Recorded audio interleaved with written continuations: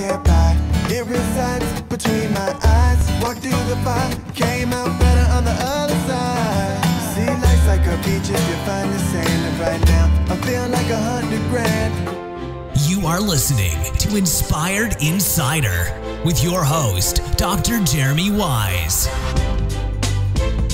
Dr. Jeremy Weisz here. I'm founder of InspiredInsider.com, where I talk with inspirational entrepreneurs and leaders like the founders of P90 X, Baby Einstein, Atari, many more, and how they overcome big challenges in life and business. Today we have Sal Orwell. He's co-founder of Examine.com. They have over 41,000 scientific research references on nutrition and supplementation. The first 2 years generated no revenue, and he bootstrapped Examine.com from zero to over $1 million. And Examine.com is his sixth entrepreneurial venture, and he also founded AudienceOwl.com. Sal, thanks for joining me. Thank you for having me, Jeremy. You know, there's so many questions I can ask about just that, and because I want to get in this fun fact is you didn't start off as Sal Orwell, but I want to hold off on that for a second because I want to talk about the mindset early on with Examine.com. What was the vision early on when you first started it? So I have to be honest, I usually don't have a vision when I start something. I like the honesty. Yeah, go with it. Yeah. Everything I've started has been always for me, out of my own self-interest. Yeah. So I've been a digital nomad for 5 years. I come back to Toronto. I was significantly overweight. And as I started losing weight, I realized that these supplement companies were selling you garbage. Like there's a picture, I literally had 40 different supplements, right? Yeah. So as I got more curious about it and as I started looking into it, I wondered to myself, why is there no repository where I can look up supplementation information, look up nutrition information, and not worry that someone's trying to sell me a cleanse or a detox or a juice for greens or whatever, right? What were you trying that was not working at the time? Just supplements in general. I was at this time, I wasn't really doing much, so my first thing was I just walked. I tried to walk 10,000 steps a day. And there's studies that have shown, and this was true for me, that once you institute one healthy habit, others will fall into place. You will just naturally become more aware of what you're eating and what you're doing and stuff like that, right? So kind of going back to it, it was just, there's no information that I can trust. Why don't I make it happen? And it was actually my two friends. I was in Colombia. They both have PhDs. I was whining about this to them, and they yelled at me. They said, why don't you make it happen? And I was like, damn, now I must. So that's where I picked up my co-founder on that, and we started going, and that's kind of how we got into it. Yeah. So Examine.com, that's immediately when I thought, wow, that's a premium domain. Yes. How was it acquiring Examine.com? So right after when I was in Colombia, I went to Panama, and there's quite a few domain guys in Panama. And my approach to business has always been, or starting up a website is, I invest at least a decent amount of money into a domain. Yeah. And my viewpoint on that is, so I spent $41,000 to buy Examine.com from someone in Panama. But my viewpoint was, even though it cost me $41,000 right then, I could have turned around and sold it for $30,000 or $35,000 within 24 hours. Yeah. So it wasn't a sunk cost of $41,000 that I could never get back. Right. It was more of an opportunity cost of $41,000 instead of a sunk cost. Yeah. So that's always been my viewpoint. I've always invested a decent amount in domain. My next project is Pet Science, which cost me $10,000. My next one was SJO.com, which is what I'm working on right now. I saw that, yeah. Cost $24,000. SJO did well, yeah. I have a couple comments about SJO, which I want to get to too. All right. Yeah. But yeah, I always believe in investing in a domain because that's part of your brand, right? And you want to be easy for people to remember. And Examine.com, pretty easy. Very easy. So what were you willing to spend? Like, obviously you spent $41,000. Did you say, okay, I'm going to spend up to, what was your limit? For a domain name? Yeah, at that point, like, were you thinking, okay, I want to spend less? I go up to 50. I think, in my viewpoint, I had a good idea. Yeah. I thought it was interesting. And I knew we would never sell supplements. I knew we were never going to sell any physical product. You knew that. Why'd you know that? Off the bat. There was no way in hell. Like, if we started selling supplements, we've already lost the trust, right? Like, if I'm telling you, oh, yeah, this works, by the way, buy our supplement, you go, come on, man. There's a massive conflict of interest. Yes. So we knew that, but I knew how much money you could make selling information because I'd done it before. Yeah. So I was like, okay, you know what? I'm willing to give it a go. Again, if it fails, I'll have a nice domain. If not, well, here we are. Yeah. That is an important part of the story, which I didn't mention in the intro on purpose because I knew we'd get into it, but you are not affiliated with any supplement company. So there's no like bias there when you're doing the research.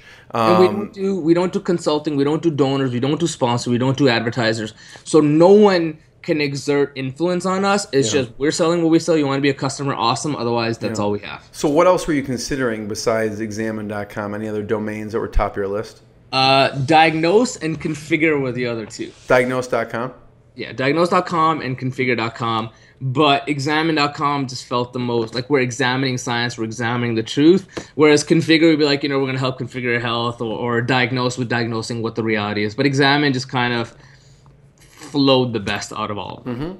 So, as I said, the first 2 years generated no revenue. Yeah. Tell me your mindset and what you're thinking after year one, year two, in that regard. So when we first started, it was just, again, it was a project. We'll see how it goes. And I think it was about 3 or 4 months in when Dr. Oz mentioned raspberry ketones.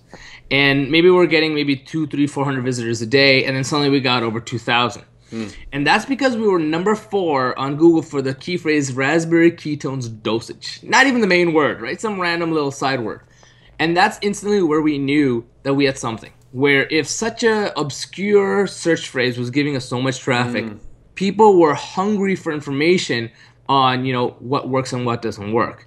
And that was kind of, that's kind of when we knew we were onto something. Now, in terms of before we decided to sell anything, it was a huge evolution, right? From if you use archive.org and look at where we were back then, where we were 2 years ago, where we are today, it was an evolution. And it was only 2 years in where we felt comfortable saying, okay, we know what we're talking about. Or, okay, you can send average Joe to our website and we'll feel comfortable about that. It may be slightly overwhelmed, but they'll be, these guys are trustworthy, they're reliable, they know what they're talking about. And once you hit that level, then and at least for me or my companies, then I feel comfortable saying, I'm ready for you to open up your wallets and I'm ready to sell you something. So that was kind of, it wasn't a metric that we hit, it was just we are now comfortable with what we have. Yeah, and your partner, Curtis, has a deep background in nutrition. Right. Yeah, so he was like an amateur bodybuilder. He got a degree in dietetics, which is what registered dietitians get, and he was then getting his PhD in nutrition. When I said, "Listen, you can do your PhD whenever you want." I mean, there's some curse words and expletives in there, but I said you can do your PhD whenever you want. Why don't you come join me and do something cool? And I was part of this. I've been on Reddit for a long time, but I was part of this fitness and health community. So I wasn't some random Joe coming out of nowhere saying, "Hey, come work with me." Right? He knew who I was. He knew my reputation. He knew kind of the personality I had and how it really kind of jived well with him. Yeah. And so he was pretty much on board immediately. Right? It made sense to him. Yeah. I mean, and one of the things I said to him was, because I've done this before, you focus only on the research and the content. I'll take care of everything else. Which to him was perfect. That's exactly what he wanted to do. Hosting or development or anything like that. He just focused on the research, and I focused on everything else. Yeah. And that's what I was going to ask about. Where do you decide to start? Because there's so much out there. Yeah. Where do you start? I always love using Reddit to find people to work with. Reddit, for people who don't know, is basically the world's largest message board. I think that's the easiest way to say it. And it's got a message board on any topic you could imagine. Yeah. Just to compare, like fitness, the fitness membership has 7 million visitors there, or users, sorry, subscribers. Arnold Schwarzenegger is one of the users there. I am on his advisory board, but that's just my slight humble brag right there. But so any topic you want. So my next one is pets, for example, right? So they have dogs, they have animals, they have pets, they have cats, they have pet sports or pet psychology, stuff like that. So I'm part of all these communities, and I post and I comment. So down the road, what happens is I'll see who's commenting, who's intelligent, who kind of has an even keel, which is relatively tough to find on the internet at times. And then I'll be able to go to them and I say, listen, this is who I am. You can see what I've done before. I would love to work on this project with you. You take care of the research. You take care of whatever the content is. I'll take care of everything else. Yeah. And that's kind of now my way of making it happen and making it work. And Curtis is very involved in Reddit. Yeah, so Curtis was actually up for Moderator of the Year. Wow. That's how involved he was. Yeah. He actually lost out to a bunch of people instead of one person. They were like a collective. But yeah, he was very active on it. He was very well respected. And obviously he knew what he was talking about. Yeah. So you two, form the company. Now, where do you start with what articles, what nutrition do you start doing research on first? For sure. So I'm a big believer in starting in your niche, like nichiest of niches, and then expanding on it. So originally we were just bodybuilding supplements. I see. Right? So we took creatine, beta-alanine, whey protein, glutamine, stuff like that. And as we expanded, then we're like, all right, now we're going to get into general supplements, right? And it was only about a year ago that finally we started analyzing nutrition research. right? So I totally believe in literally dominating your niche where no one else can think about anyone else. And then you kind of slightly edge into more and more general areas, but then you keep that breadth and depth that made you an authority in the first place. Yeah, not only dominating, but that niche is obsessed and passionate about that stuff. Yes, yeah, and that's the nice thing, right? The more niche you get, the more enthusiastic people are about it, right? The more they really care about it, so that when you do go a bit more mainstream or become a little bit more broad-banded, those people are still in love with what you're doing, and then they become your evangelists, right? They become the one who spread the gospel. Yeah. So Saul, after the first 2 years, is there any point where you're like, I'm gonna ride this thing out no matter what? Or were there any points along the journey that you're like, you know, we're not doing any revenue yet, we're not getting as much traction as I want?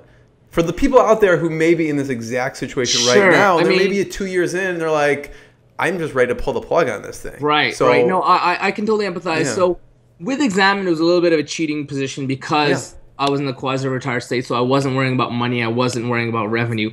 But, you know, you're never getting enough You're traffic. a competitive guy. You're worried about that even though you're not worried about it, you know? Well, yeah, I mean, you're pragmatic about it, right? So, for example, if we fast forward to today, we have Research Digest. Some of these reviewers are paid $600-700 an hour, right? So you do realize that you need money. But if you go back to 2 years, you know, I'll admit, and I personally believe that any entrepreneur who denies it is lying a little bit. There's always moments of doubt. There's always times where you go, this is exhausting. You always go, am I in over my head? Is this too much? Will this ever work out? But what always kind of kept us going was feedback we got from people, right? So we were always like, we want to hear from you.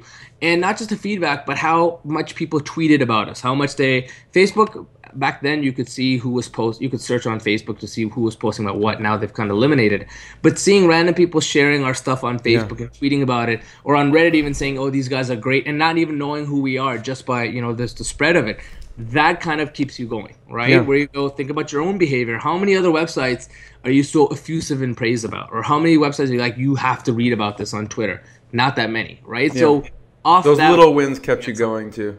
What's that? Those little wins kept you going. Exactly, right? When you know that and little wins are literally what everything is, right? People will think that businesses come out of nowhere, you suddenly become hot. The last company I can remember that came out of nowhere was hotornot.com, where literally they exploded over 48 hours, right? But it is always the little wins that add up and add up and add up. Eventually, then suddenly, boom, you're getting 100,000 visitors a day, and no one can ignore you anymore. Yeah, that's why I love including that in the intro, because when they hear that, it's like, well, you toiled for 2 years with zero revenue, and that's the reality of things most of the time.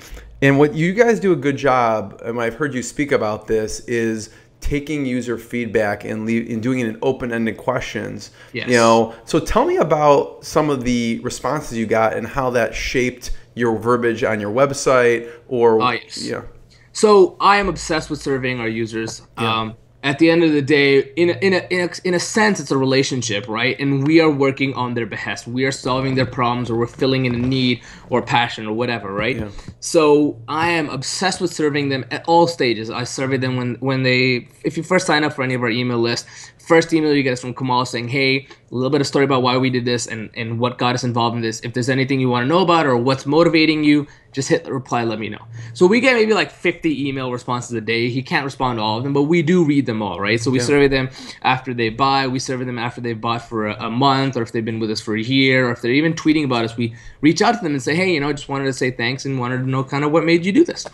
So in terms of how surveys made us who we are, at the end of the day, all three of our products have come out of surveys. We survey people, we say, hey, what do you want? They said, listen, you've got this amazing table of information, we wish you could take it somewhere. That was our first product, did great. Afterwards, we surveyed them again, and they say, hey, listen, love your table, but it's too much for my mom and my dad. How about some step-by-step guides or instructions on what to do? That was our second product. After that, we surveyed them again. They said, listen, we love this, but we really want to get into nitty-gritty. You know, you guys do great research. Why don't you get deeper into nutrition? That was our third product, right? So everything has evolved from what people are asking for. And so when you mentioned verbiage, right, I'm a big believer that surveys will tell you what verbs to use to sell back to your audience. They will tell you what they're responding to. And so, for example, we always used to say, oh, we're the independent source. But we noticed that everyone was saying that they trusted us because we were the unbiased source. So the word independent was stricken, and instead came the word unbiased, right? So people who don't survey always bog in my mind. Your users are there. They want to talk to you. You just have to give them the opportunity. Yeah. I love that. And as you said, open-ended questions are key. You do not want to guide them, right? You don't want to lead them on anywhere. Yeah. Yeah, I can tell that a lot of thought goes into that because, the page with the guide is just a well-written, direct response, long copy page. Yep. And right now we're redoing our original page just because of new feedback we've gotten. But same thing, right? We figure out what their problems are, we figure out what their pain points are, we figure out what questions they are, what's motivating them, so we can hit on that. We can hit on what maybe makes them not want to buy, right? Because we always ask also, if you were about to not buy, or if there was one moment where you hesitated, why was that? Yeah. Right, so some say price, some say we didn't know that there was lifetime updates, or would it ship to us? So then we have to make it more obvious that it's lifetime updates, PDF, stuff like that. Yeah. So absolutely on board the survey train. Yeah, talk a little bit about, so when I'm looking on, I see the cheat sheet, to better health and a better body and better life. What things that, I know that you guys are mad scientist testers, what things have worked with modifying that page and what things have not worked as far as that page goes? So in terms of work, we found that the headline has done almost more than anything else. I mean, instead of just major revisions, right? Headline is what's going to suck people in, and it's what's going to set the tone for what they're expecting. Yeah. Right? So people forget, and it's really important to write a headline in the context of how you're solving their problem. They don't care you're the greatest, or that you're the best or the sexiest. Well, how does that impact their life? Yeah. But if I'm telling you, this is a cheat sheet to help your life, suddenly they're like, okay, now I'm interested. Right? Or if you're saying, hey, maximize your the solution for yourself, now they're interested. So I always, or from what we found anyway, headlines have done the best for us. Yeah. We've done like free trials, we've done sneak peeks, we've done shorter pages, longer pages, more testimonials, and all that kind of stuff. We found as long as we're hitting their pain points and all that kind of stuff, it works out for itself. What's your process for creating a page like that? Is it you writing it and then you have a copywriter look over it, or yeah, great question actually. We survey our users. We give it to the copywriter. We tell them other surveys from all different aspects of where we've been getting it from, and she kind of works on it herself. We prefer to we're obviously involved, but we don't want to get too involved in another way because we're too close to the ground. Right? We know what the value is. We know what the proposition is. We know why it's amazing, but we need someone who's disengaged. So we never, ever write the copy ourselves. Now, once she writes it, then we'll go over and we'll go like, hey, what about this? We don't say, why did you cover this? Because that was her job, looking through the questions. They're the expert, yeah. Right, but then we say, hey, what about covering this? Or maybe what about this? Or I think this is a great addition. And so it'll be more of an additive effect than us going, no, you need to cut this out or you need to cut this out. But I'm a big believer in why would you hire an expert if you're not going to take their expertise seriously? Yeah. And so I let the expert be an expert. At what point did you decide we need a professional copywriter and we can't just do this internally? I think I've never been more stressed in my life than trying to write the copy for our first product, because I always brought someone else, but I was like, okay, we're going to keep this self-contained. We're not going to let the cost spiral out of control. But off the bat, I was just like, no. This is worth the 2, 3, 4, 5, whatever thousand it cost me. And eventually our sales were like 150,000, right? So... Yeah. To me, it was a bit of personal debt for a moment, but that's fine. Right. It was literally, that has been the most stressful thing in my life, was trying to write a sales page. Yeah. So Sal, walk us through the process a little bit from there. So obviously you survey them, you get it back, you put the page up, then what's your step for, then you have to launch the actual product to the audience? Or go with the first one, because at this point, you're like, you don't have revenue at this point, so it's worth a little bit. It's, it's more at this point. Yeah, so how we broke it down was two ways. One, because we don't do clients, all the trainers and RDs tend to love us because we're not trying to steal their business. So over 2 years, I had amassed maybe over 1,000 people in contacts who had audiences of themselves. So I reached out to them one by one. And this was not automated. This was literally on Facebook, one by one. I said, hey, what's up? What's going on? This is what we're up to. We're launching it. I'd love to just even show it and get what your thoughts are. Yeah. And so I had this giant spreadsheet, and it was laborious. Like, it literally took me 1 week to message and email everybody on a case because I looked up their Twitter first and their Facebook to see what they were up to if I hadn't talked to them for a while, see kind of what's going on in their lives. this was the grit and grind that everyone talks about. This was it, right? So I reached out to them. I showed them it. Most of them said, this is amazing. I said, hey, listen, we're going to launch on X date. I would love to have you on board. This is what our affiliate thing is. Most internet marketing and fitness is 75% or 80%. We said, listen, we're just doing 50-50 because that's who we are. We are our own thing. You know, love your support and all that. We got a great response out of that, a fantastic response. And part of it was because I built up these relationships over years now, and they knew who we were, that they were like happy to support. The other thing then was, we didn't do this the first time. We've learned so much more. But for our sale, we just had a little email list and we just blasted them. We said, hey, you know, this has come. Now we do pre-launches. We segment our list. It's a lot smarter. I think the return's a lot better. But for the email, we're just like, boom, this is out. The one thing we also did that I find that most websites don't do is we put ads on our own website saying we have a launch going on or one-time sale. Because even at that time, I think we're at 10,000 visitors a day. You know, that generated a significant amount of traffic, right? People who weren't on our email list, typing in examine.com or going to one of our pages and they say, hey, you know, sale until the end of the week. And again, we had that authority and that trust with them that they're like, okay, let's do this. So when we did launch, I mean, I had so many people in fitness and health message me. I even had my girlfriend's friends message her saying, your boyfriend's website is everywhere on my Facebook feed. We had, I think, like 300 people share on the same day. So they could not get away from us. And so that was, I mean, that was its own social proof, right? It boosted the traffic for later on. But all that legwork, all of that setting it up, it generated a lot of return that way. How do you decide on price? I noticed it's really not that expensive. I mean, it's $49 for one of them. Right. I expected to scroll all the way down this long sales letter and actually to be more expensive. You know what? I gotta be honest. You smile at that one, Yeah, I don't think anyone really knows how to set price. That is the one thing I do not believe in user surveys is asking them about price because people will always understate how much they're willing to pay. So for our reference that you talk about, we started off with 29, and then we're like, yeah, it's sale till 39. Eventually, we just ended up at 49. But for our next product, which was our stack guides, we actually did price test. So we had 16 guides. Our full price at the time was $49 for all of them, or $49 for one of them, and $149 for all 16. And so we price tested $79 versus $99 versus $119 as a sale price, and $119 actually won out. And since then, that's influenced me and my team more towards higher price point than what you would imagine, because you can always do a sale also, right? Especially when you get into distribution. If we're going to register dietitians or training organizations and we're already a low price, then, you know, where's the exclusivity on a good break? But if we're already, our research digest is $30 a month, if we say, hey, you know, you can sell it for only $20 a month, that's 33% off. It's still a decent price for us, a solid price, and they still feel like they're getting a huge sale. That's kind of how we've made it work for us. And you have a monthly, talk about the monthly subscription people can sign up for as well. Right. So again, it came off of surveys where people saying, hey, you know, we want nutrition information. How can we get it? Or nutrition research broken down. And that's kind of what we did, right? So we analyzed 8 studies a month. It's $30 a month, and it's 2 volumes per month. It's not relatively cheap. That pricing table is genius. I want you to talk about it a little bit. The three-pronged pricing table. Well, it's the same thing, right? Like you always want to anchor people towards a higher price so that I mean, when you get into the psychology of it, right? You always want to anchor towards a higher price so that other prices don't look as intimidating.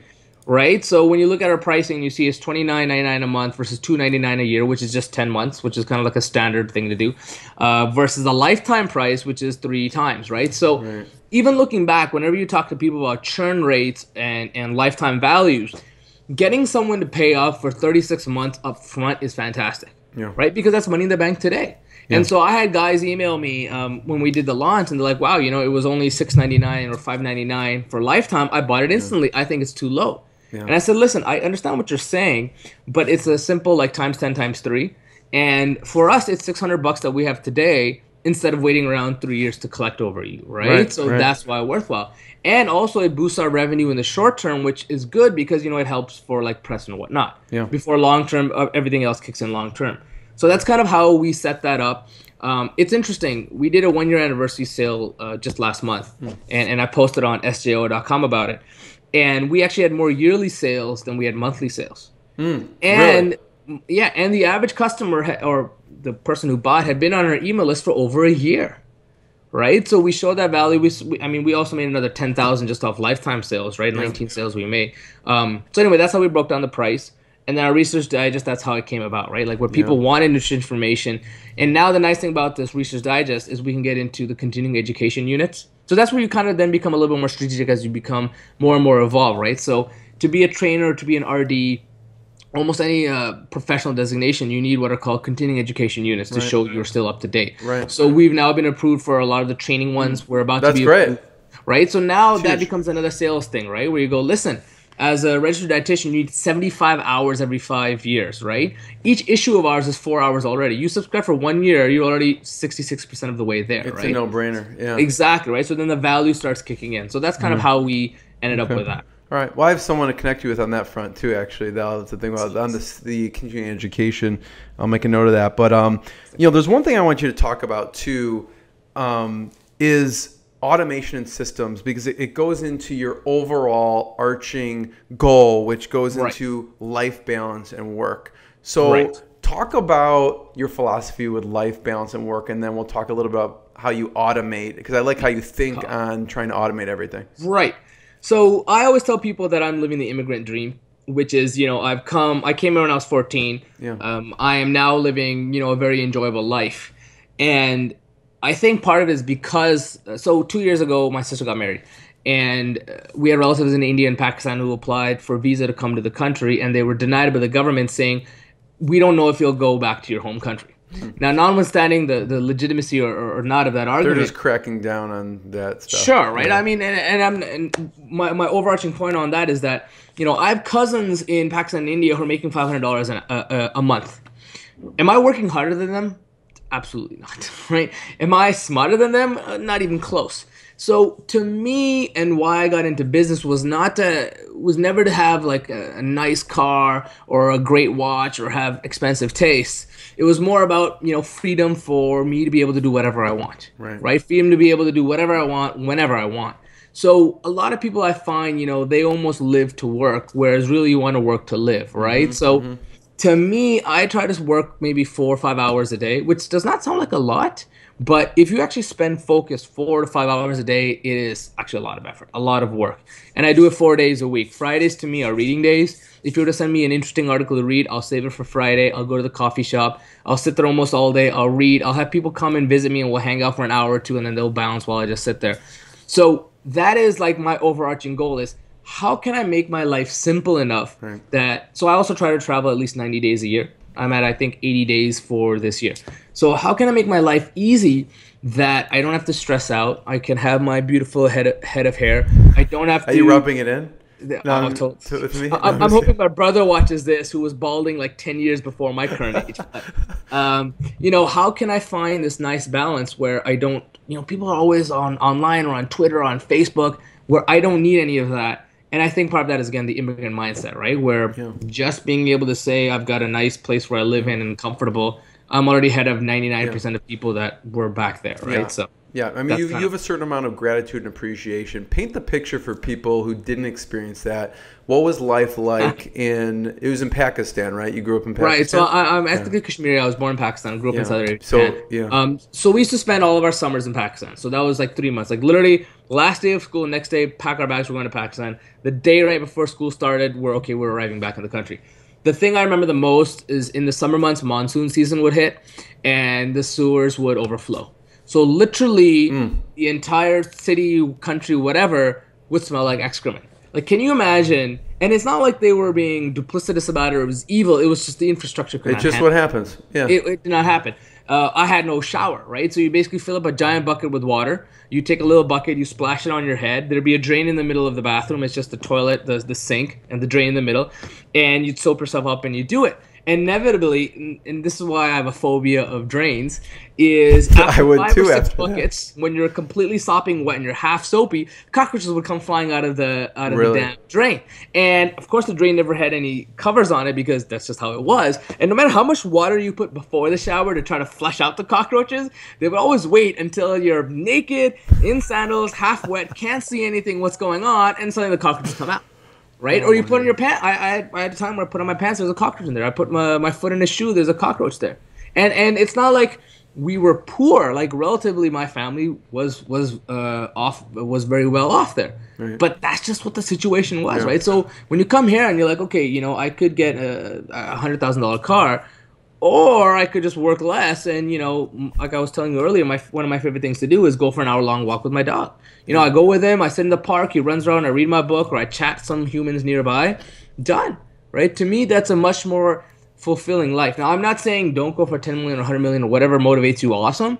But for me, being able to enjoy life, being able to take courses and class, like I just took a ceramic, what's it called? Pottery throwing class, sorry, clay throwing class, you know, like Ghost with the wheel and everything, right? But if you're always working, you don't have time. It's a 4-hour class, right? Then you feel guilty, like, oh my God, I'm taking 4 hours out of the day, plus the 30 minutes to get there and back, 5 hours out of my day to take this class. I feel guilty because I should be working. So I think that's what's really important is once you're at a comfortable level, you know, maybe it's time to look at other things that are more fulfilling than just generating more revenue. Yeah.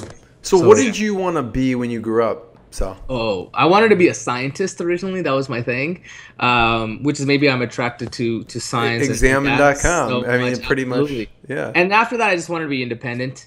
So I tell my people, my father is a very, very brilliant mechanical engineer.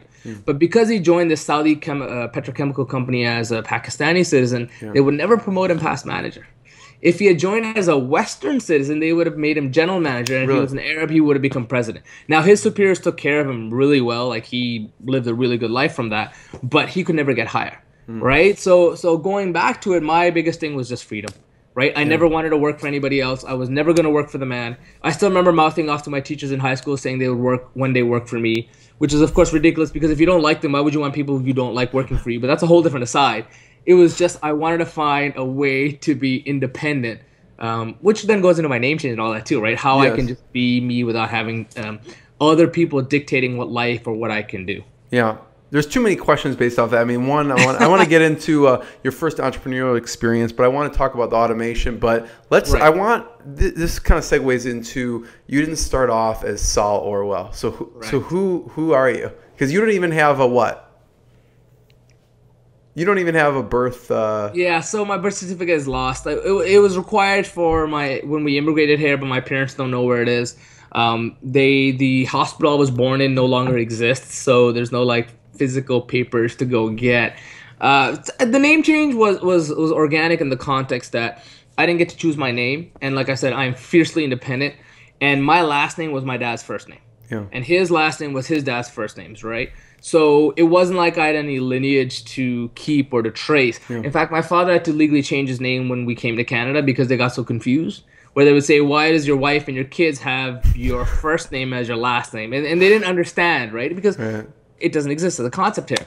So to me, name change was just, you know, I didn't get to choose my name. And I believe that name impacts were kind of, I think it was in Freakonomics where they discussed the name and what an impact it has on your career and whatnot. Yes, it does. Right? Oh, for sure. Yeah. So it was always fascinating to me. So for about a year, I would go to a party or an event and I would just try on a new name. I'd be like, hey, I'm Hank, or hey, I'm this, or hey, I'm whatever.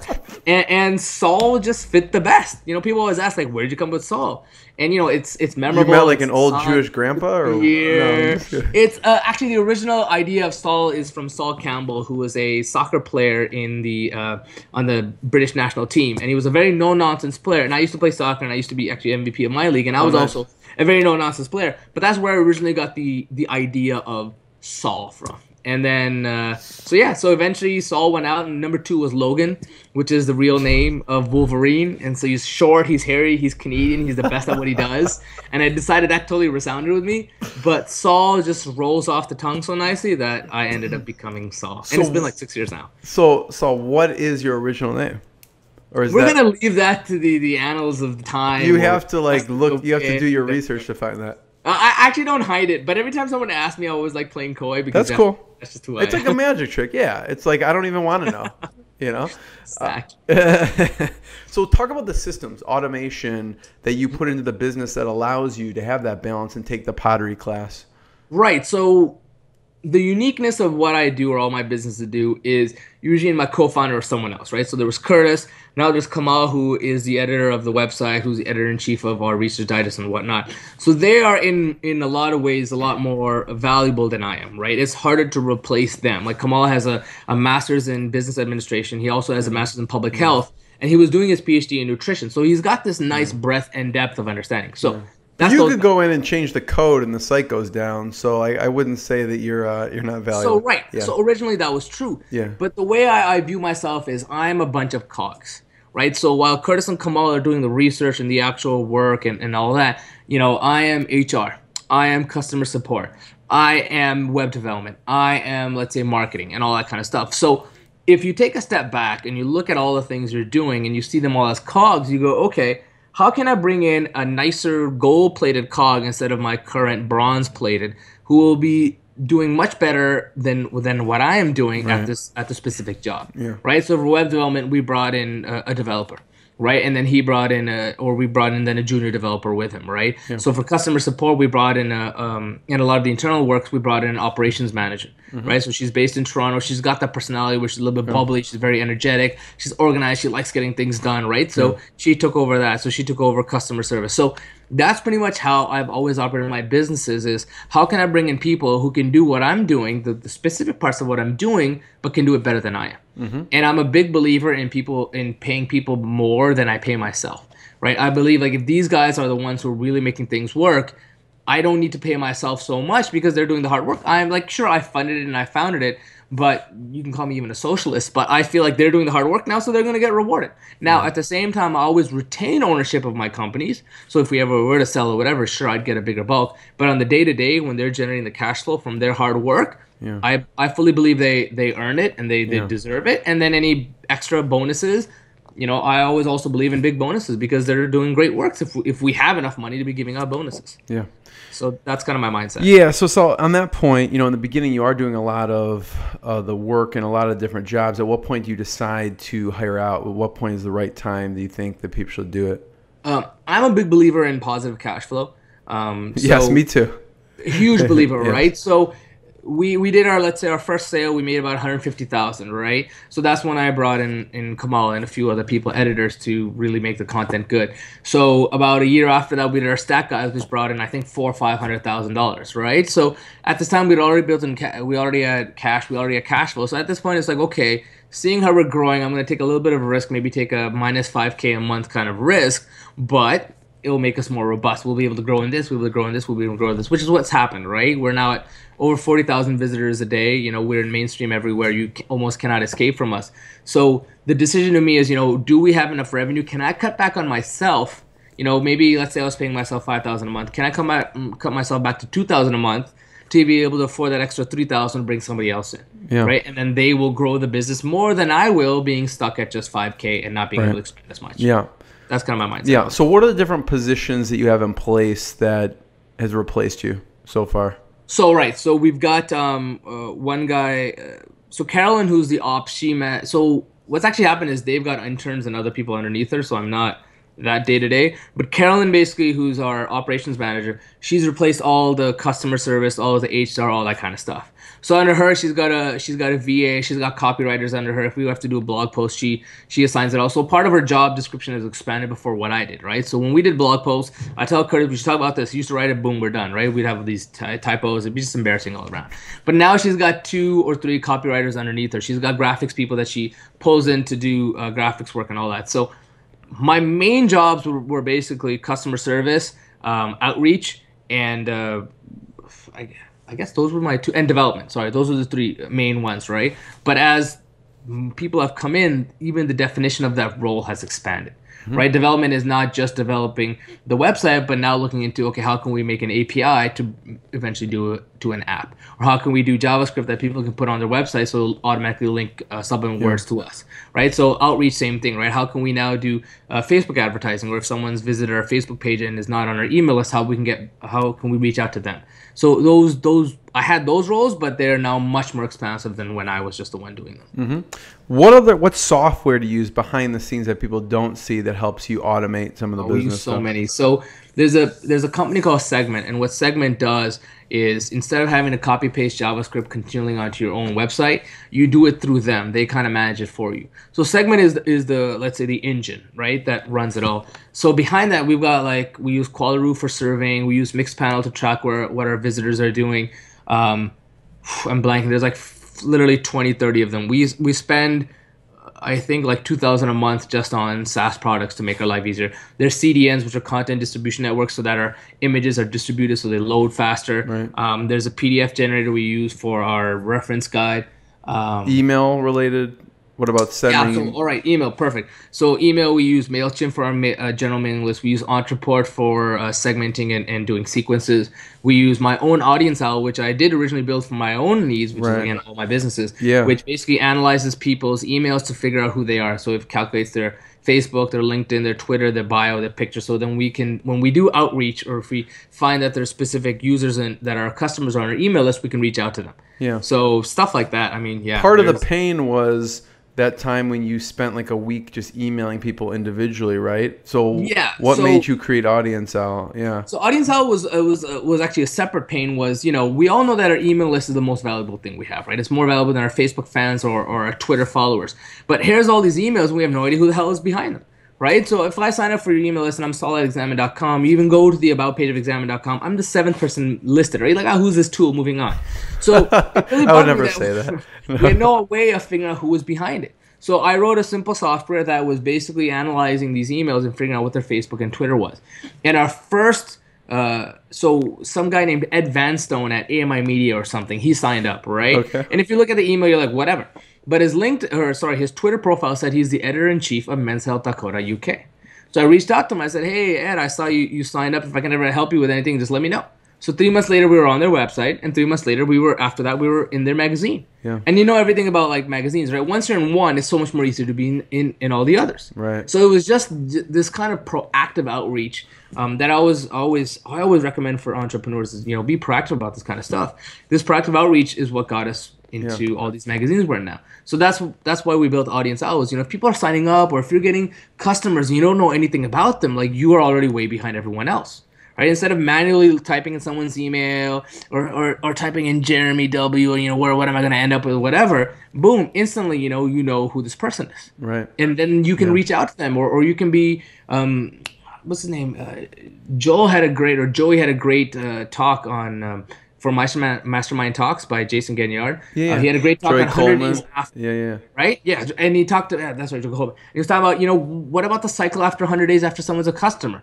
And he pulled up all these pictures and all that kind of stuff. And so that's what I was trying to automate, was still you have to put in the human touch of reaching out to them and figuring out what's of interest and what's not. But at least we put all that information for you in one place, so you have a starting place to make it all happen. Yeah, so the staff's huge, the systems and automation, the software. The other part that you really are focused on, and the site does well, is the content piece. The content is huge. Talk about a little bit about the process of creating just stellar content, because I think it's valuable for everyone. I think I was actually talking to a friend about this earlier today. I think a lot of people are too busy generating content without thinking, is this good content or is this useful content? Yeah. So, I was actually talking about, as an easy example, on SJO.com, I recently wrote about segmenting emails, and I spent a lot of time researching about it to write about it. And the next one, I'm going to be talking about readability. And my thought process was, I spent so much time in it so that when other people read it, they understood why it was valuable. Right? So since then, it gets tweeted still like 2 to 5, 10 times a day, right? Because it's good content. So going back to Examine, it was the same thing, right? Where we were like, all right, we can't just throw out anything. We need to do our research. And considering where we started and where we are today, so now, let's say Curtis is the primary on some subject matter. He'll write it out. He'll do the research. He'll have the references and he'll put it out. This will then go to an editing team, which is diverse, which is very important. I love hearing about this. Keep going. Yeah. So we have a PharmD, who's a doctorate in pharmacy. We've got a biomedical PhD, and then we've got like pharmacy interns and other research interns and masters and all that, or they're even working part-time for us, who get all this information, right? So then everyone just kind of goes in and cuts each other apart, but they do it in a way that scientific research is done, right? They go, hey, what about this? Or hey, what about this study? Or what about that, right? So then suddenly you have 8 people throwing us suggestions and ideas, and it's really important that for the lead not have an ego to say, hey, I did this research, why are you tearing this apart? Right. And I don't know if I was lucky or if it was just the diligence that I mentioned about Curtis being even keeled, but if people come back to him and say, hey, what about this study? What about that study? He's like, okay. Or if the pharmacist goes, hey, what about this drug-drug interaction you forgot to mention or maybe you didn't know about? He goes, okay. Yeah. Right? So now all this information comes back to him. He looks it over, he recollates it, he puts it all back into it, and it goes out to the team again. They look at it and they're like, okay, it's good. So now then it goes to our scientific copywriters who are like, okay, how can we make sure the essence stays the same, but also make sure that all the language is correct, all the grammar is correct, all the spelling is correct? Right. And then finally it goes to Kamal, who then just kind of gives it a look because, he is like, let's say it's his name at the end of the day. So he looks over and says, okay, you know what, this makes sense. Boom, it's live. Now what's actually happening is this is happening continuously. Yeah. So we have to do a better job about this ourselves. Like, every day there's maybe 2 or 3 updates. People don't realize it's happening. So we need to do a better job. And this is like our next iteration is where people can follow a supplement page. And every time there's a new update or an update or a change that we've done, it'll have a note about what the change was or what's been updated from previous to now. Yeah. So that people really know, wow, there's always stuff going on. Like we'll do a blog post maybe once a month on a new topic, but there's always little updates going on constantly in the system. Yeah. So that's so robust. How do you manage all the writers? Do they use one like Google document or what are people working on together? So what we usually do is we actually have our own internal system we've written that's similar to Wikipedia. It stores every revision. It lets you edit sections and whatnot. So basically the lead will send out an email saying this is what I've done. This is what I've updated. We've thought about automating it, but it was almost overwhelming. There was too much systems. It was just easier for someone to pop out an email, wait a few days for the editors to, set like a reminder, 72 hours or a boomerang, 72 hours later, come back to it and be like, okay, this is what I've done now. People look it over. He sends it to the copyright, or he sends it to Carolyn, operations manager, and now she takes over, right? Now she's like, okay, I'm in charge. I'm sending this to the copywriter. The copywriter says, okay. She's like, okay, I'm sending this to Kamal. Kamal sends this, okay, done. Yeah. Right, so that's kind of how it all works out. So what have been some of the most popular posts? Popular posts tend to be mostly myth busting. For example, we talk about eggs are not as bad as people say. I read that today. Yeah, right? Or MSG is actually nowhere near as bad as people think it is. Some people are allergic, but hey, that doesn't mean peanuts are bad because people are allergic to peanuts. And almost all of the studies that did show bad reactions to MSG, first of all, it was in like 100 times doses that normally anyone would take, and it was directly injected into the brains of rats. Right? So again, this goes back into how research gets manipulated or misrepresented so easily. Sure. So this was us doing it, right? We went back and we're like, okay, this is what's really going on. So usually it's anytime we bust a myth or we go, hey, this is what people think. Actually, our most popular topics is anytime a scientific study comes out that's buzzing, is usually being misrepresented, and then we go in and we break it down, right? So I think the most popular one we had was about a year or 2 years ago. The study said that high meat consumption is as bad as 3 packs of cigarettes a day. Wow. And I think it generated 200,000 visitors for us just for that one article.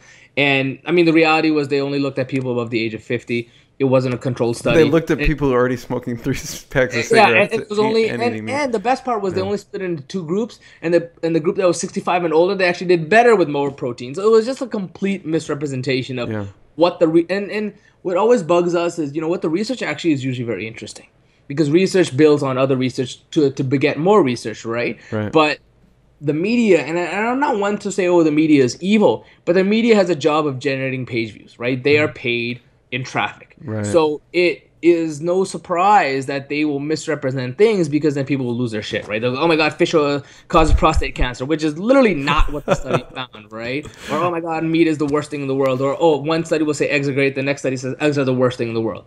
So yeah, that's what gets most popular, because then people are like, yeah, these guys are the unbiased and trustworthy source, and now they're breaking it down. Is there one article that surprised you the most? Like you went in thinking your hypothesis was one thing and it came back completely different? MSG. I legitimately thought MSG was bad.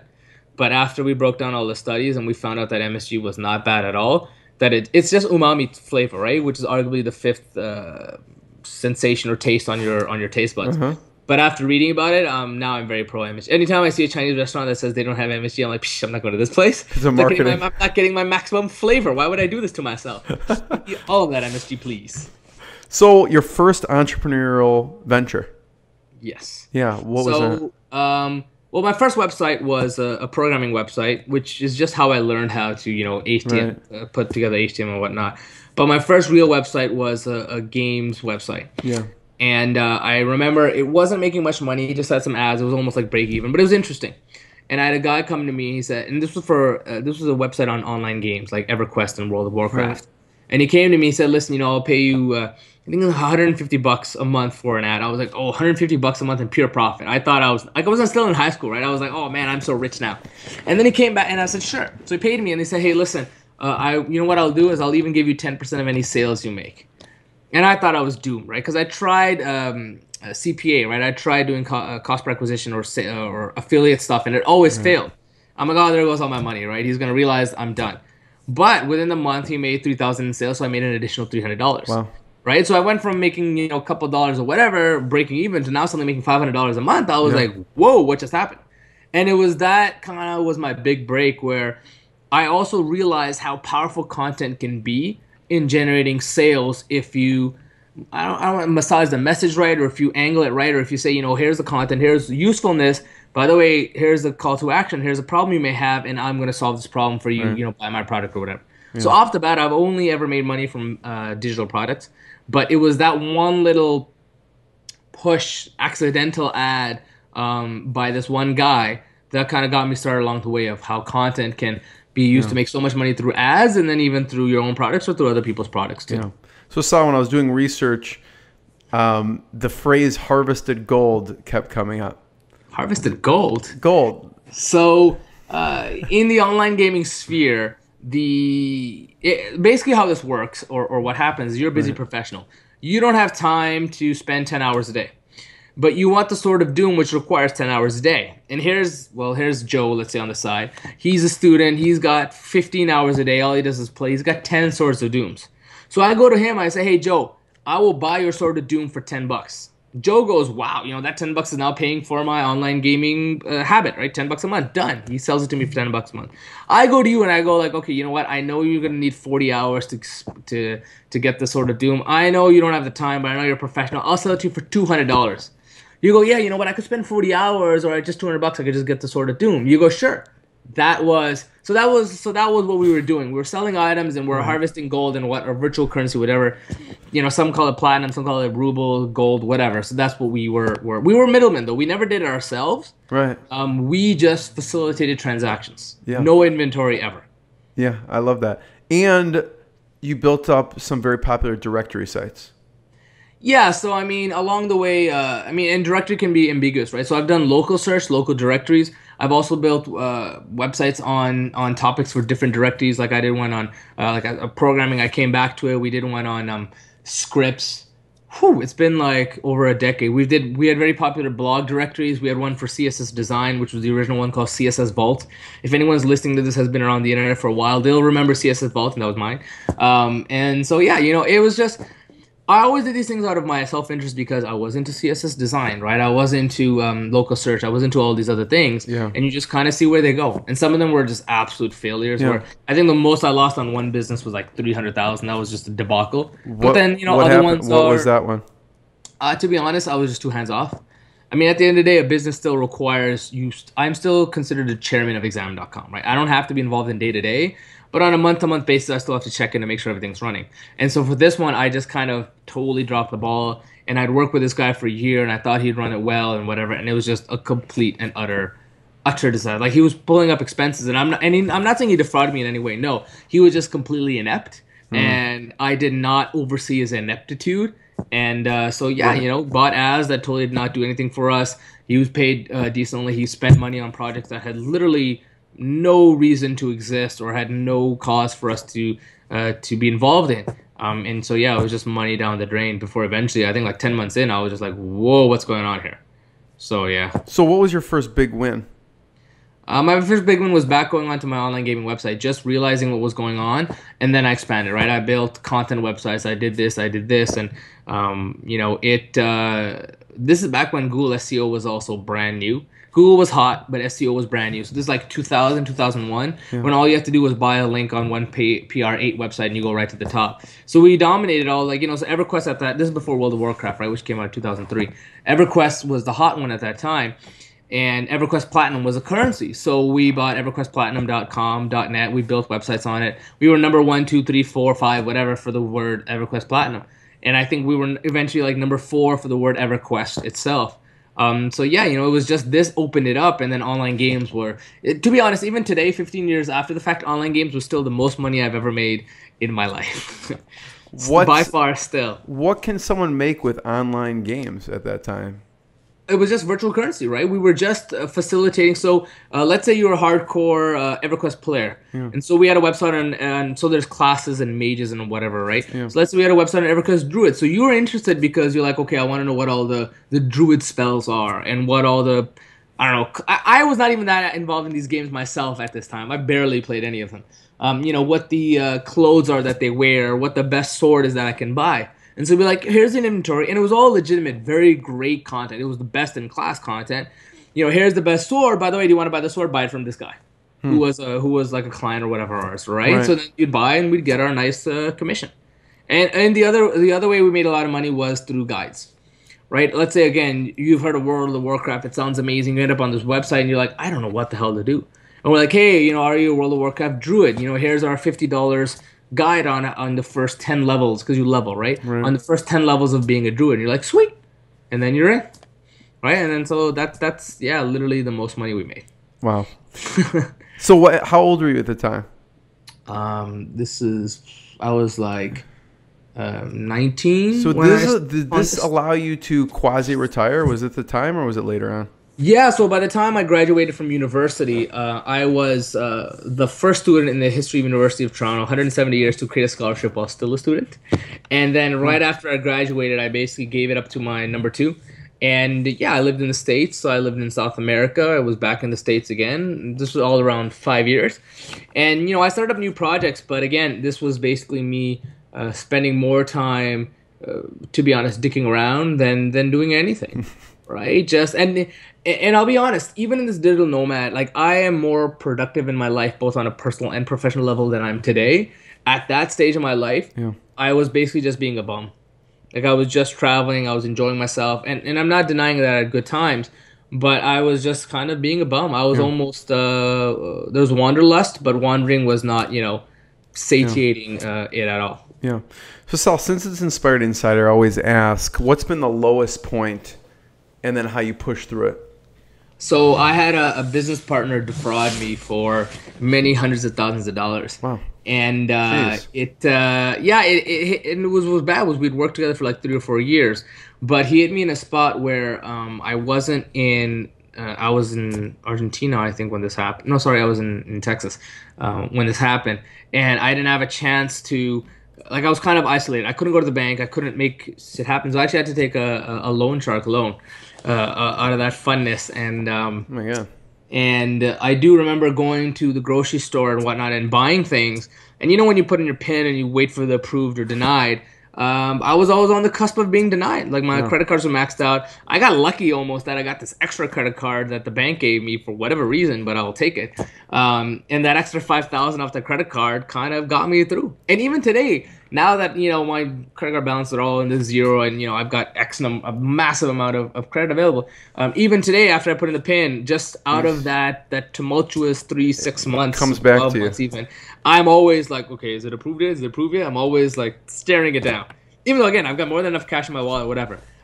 So yeah, that was rough. That was tiring. I even thought about getting a real job, but the idea of getting a real job was just the opposite of palpable. So I could never make that happen. How did you pay the loan shark back? I always picture someone like they're gonna come at you with like a baseball bat or something. I know, right? But so it was a 50% loan. It was 50% interest. I ended up paying $175,000 on a $100,000 initial principal. But it was just one of those. I had to do it. My websites and my domains and all my assets, my digital product was basically used as a collateral. But yeah, you know, I had to do it. I was still bringing in revenue. It's not like he stole all my revenue. He stole revenue that was owed to me. That was, you know, a chunk of change, obviously, right? I think it was like $350,000 actually. So I had expenses to pay, right? That was off the bat, and I couldn't. Like, I didn't have that much money sitting around in my bank account, right? He had always paid me, and he'd been a bit late, so I just assumed he'd pay. It'd be fine. So yeah, I still had revenue, and I had to skip more than I mean, again, maybe it's a good thing I had a very minimalistic lifestyle, but I had to skimp a little bit, and yeah, just slowly wean it off. So Saul, it doesn't sound at all like you have bad blood towards a person, like you've forgiven them. for it? No, I have I should not admit this publicly. I wouldn't say I've forgiven them, but I don't think about them. I think that's it's happened in the past. You know, eventually I went to a lawyer and he was like, by the time, especially because you're a Canadian business, he's an American business, by the time this goes through years, you know, you'll maybe get 20,000, but if you lose, you will lose much more than 20,000 or 50,000, whatever it was. And you're just like, well. I say that because some people just focus in on that and they let it consume them, and you seem to be at peace with it. So I'm wondering how you got to that place. I honestly don't even have an answer for that. I mean, we can maybe, you know what? It's the pottery. Just say it's the pottery. I've been divorced. Maybe that's why. Maybe I've learned to let go of all my anger. But it's just, you know, you can't. I mean, as a business owner, you can't be worrying about the past, right? You can't be bitter about this opportunity happened or that happened. You know, you like, where is that going to get you? Yeah. And I'm not being like rah-rah, you know, positive thinking or self-improvement, but it's a reality, right? If you're going to run a business, you have to be pragmatic. You can't be living in an ideal world, or you're going to fail as a business owner. So on the flip side, Sal, the proudest moment. What's been the proudest moment for you? Proudest moment. Proudest moment. I would say my proudest moment was I bought my first real paycheck, which was an arbitrary number in my head. But was 5 figures. The first 5-figure paycheck I got, I gave it to my mom, and I basically bought her a diamond ring. This was wow. I'd always, as a kid, I'd always been very mouthy, and I always be like, yeah, you know, I'm gonna make you proud, blah blah blah. I'm gonna do all this. I'm gonna get you this. I'm gonna get you this. So actually having a check in my hand, or that amount deposited, or that was a check actually. And then, you know, giving it to my mom. And this was very specific for a diamond ring. This was not like for anything else. And this is beyond the idea of diamond rings are a ripoff or not. But it had been always this thing for my mom. So to get her this, you know, VVS, like the best 1 carat diamond ring was kind of awesome. That's amazing. And none of my siblings can say they've done the same. So I can always lord that over them anytime there's any doubt about who's the best of them all. Mentors. You know, I read that one of your heroes was Arnold Schwarzenegger, and you actually get to work with him. Yeah, so I love reading biographies. That is my, you know, anytime people ask me what's your favorite self-help book or business book, I say there's not a single one. I always read biographies because you hear about their struggles. You hear about their turmoil to get where they are, right? So Steve Martin, for example, in his biography, he talks about how he'd record himself and then he'd listen to himself for hours afterwards, picking out the littlest nuances and mistakes he had made. I can't even imagine listening to this more than once, right? I'm like, oh my God, I'm tired of my own voice. So I love biography. So Arnold is a great one where, you know, everyone thinks of him as this bodybuilder who then stumbled into acting, who then whatever. But he actually made his first $1 million off real estate. Right? And he said to himself, now I've got my money from real estate, I can do whatever I want. And that whatever I want happened to be acting. Right? So that's always been very inspiring. And also, you know, he was an immigrant. He was a fish out of water. Like I came here for high school. I was so just awkward, I think is the right word to use. I was just totally did not fit in. I did not know what was going on. Just massive culture shock. But, you know, he came. He was a fish out of water, but he didn't care. He did what he wanted to do. He worked hard. He made his money. And that allowed him to do whatever he wanted. And I've kind of, on a much, much, much smaller scale, I've kind of done the same thing, right? I was a fish out of water. I did what I wanted to do. I believed in it. People doubted him all the time, right, with his accent and all that kind of stuff. I made my money, and now I get to enjoy life and do whatever I want when I want. So that's always been.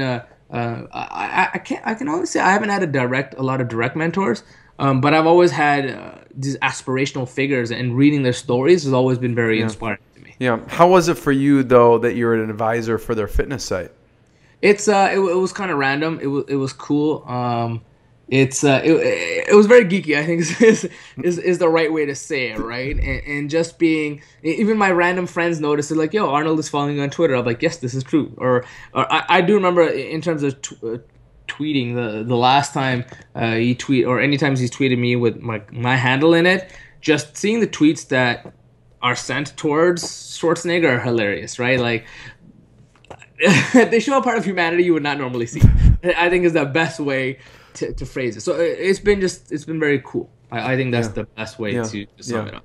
Saul, this has been fantastic. You know, I'm sorry you have an event with your girlfriend, because this could go on for another hour. But where should we point people towards? Where should they check out online for your sites and you? And I didn't even get to say my my statement about SGO, because I felt it was I felt it was so interesting when I hit that page, and I had a lot of comments on that. But that's for another time. Right. Yeah. So yeah. So the best your place intensity on that page, like people just check out SGO. I'm sorry, SJO.com. SJO.com. It's an intense page. It's intense. I don't know how else to describe it. The reality is, I've tried to keep a relatively low profile, but especially for Examine, as its star has skyrocketed up, people want to talk about the business side of it, right? So I've had to talk about the business side because Curtis and Kamal we're not in that area. So that's got me in Men's Fitness, got me in Forbes and all these other magazines. So people have followed me, and there's a bit of a following. So they frequently email me or message me or ask me about entrepreneurship and whatnot. And the reality is that most people selling entrepreneurship online have never had any success themselves. People selling passive income, how to make passive income websites when they're making $3,000 or $2,000 a month as their full-time job, and they talk about it all the time. And again, I don't want to be mean, but I feel like if you're making under $50,000, which is not even the median income in Manhattan, like, you should not be self-styling yourself as an expert. Right. I will also be the first person to say I'm not an expert, but at least I've had a modicum of success and I have some experience. So SJO.com is just a place for me to not just talk about what I've learned in entrepreneurship, but research, right? So last week and a half, I've spent about 10, 15 hours researching about typography on websites, right? Readability, what about line height, line spacing, different fonts, sans serif versus serif, headlines, all that kind of stuff. So it's really a repository for me able to, and so I got about 3 to 5 people a week saying, what do you think about this? What do you think about that? So SJO.com is just an outlet for me to be able to say, hey, just go look on the website, or hey, this is what my thoughts are on this, or this is something I think people are thinking about. So yeah, SJO.com to see me. My Facebook's there, my Twitter's there. I'm usually very accessible unless for some reason you do something really idiotic. So yeah, feel free to say hi or anything in between. Examine.com, SJO.com. Saul, any final words or lessons that we should leave people with on this entrepreneur journey? I would just say that just remember what the end goal is. And I personally don't think it should be money. It should be towards whatever is more important to you, be it a hobby, a lifestyle, traveling, whatever. Aim for that, and once you achieve that, then you're kind of where you were trying to go. Instead of just trying to make a $10 million business or a $100 million business or unicorn these days, right, with $1 billion startups. That's usually my advice to entrepreneurs, because most of them don't want to be running 1,000-person business, right? They want something very specific, the freedom or whatever that they're looking for. So chase that. Don't chase the money. Yeah, love it. Thanks, Sal. Much appreciated. Always a pleasure. Thank you for having me on. What I got, you can't buy. It resides between my eyes. Walked through the fire, came out.